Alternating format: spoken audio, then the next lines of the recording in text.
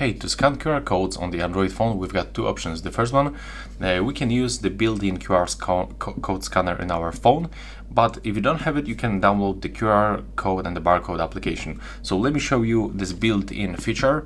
So you can find it actually in your notification panel, and then you have to scroll down, and find the QR code scanner. In my case, it appears right here. So I have to open it. Here I have the code, so just let's put it into the frame, and as you can see right now I can open the website.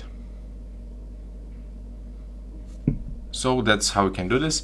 And the second option is to go to the Play Store and get this application, the QR code and the barcode scanner.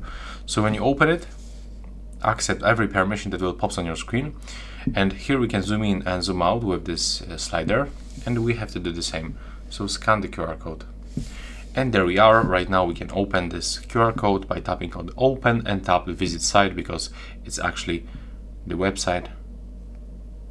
Okay, that's not this one. We have to click right here. That was the ad, and here we are. So that's all. Bye bye.